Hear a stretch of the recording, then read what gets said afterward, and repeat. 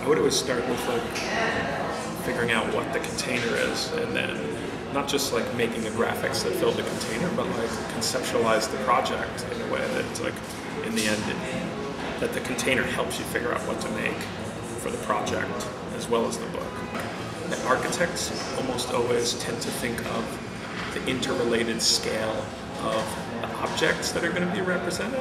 Like it's like a person and a kind of like thing and a table and a building, right? That's like their scale relationship.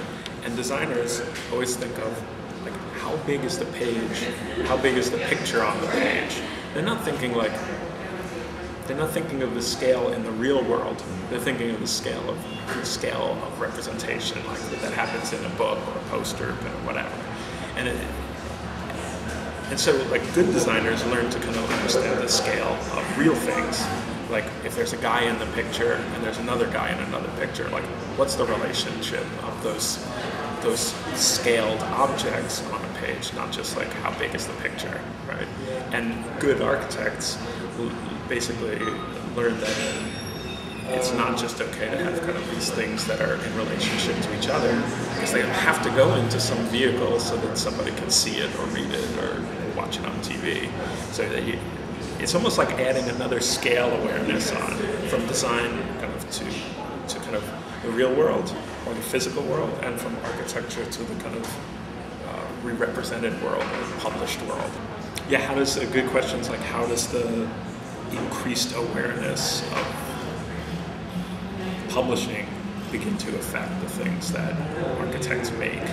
You have different relationships, right? Like you have relationships of the object that's going to be in the pictures or diagrams to the format of the pages or the book or the poster or whatever.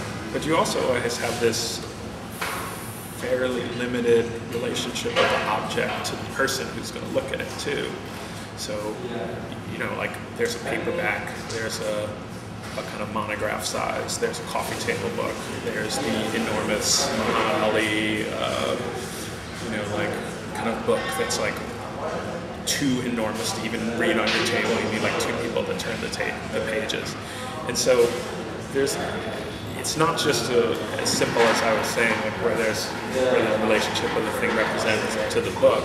There's also a really concrete relationship to people that happens with any of those things, and that's another scale of relationship that you come across right away.